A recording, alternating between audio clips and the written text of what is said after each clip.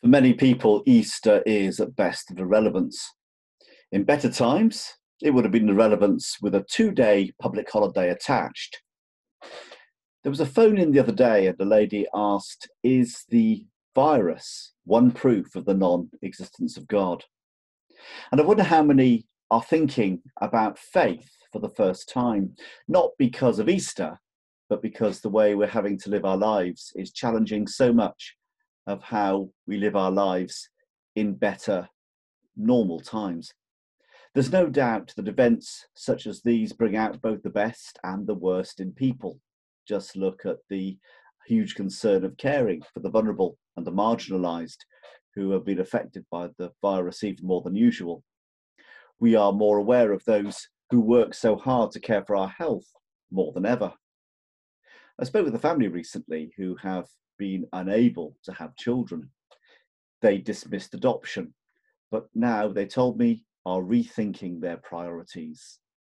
As the human cost of the coronavirus mounts nationally and globally, some of the things we thought important don't matter that much, and some of the things we dismissed are worth more of our time. Whether a society believes in eternal life will affect the way it lives and will affect its values too.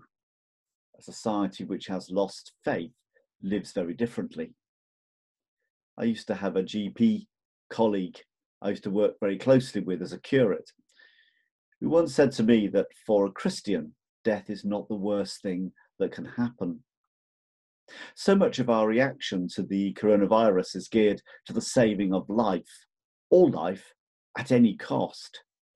Some may argue that this is the mark of a compassionate society, but to be compassionate may not require the saving of life, all life, to the detriment of all other circumstances.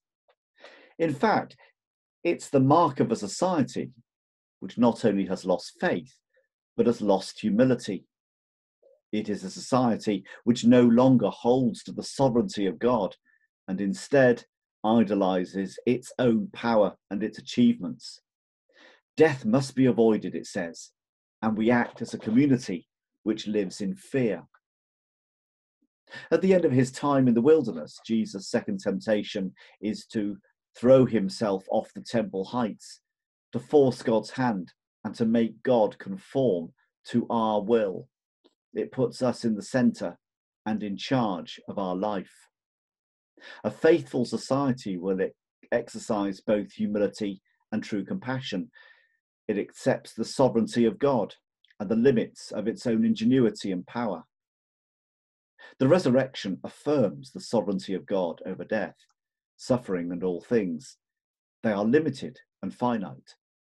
They end, maybe not in our timing and the way we want, but they do end.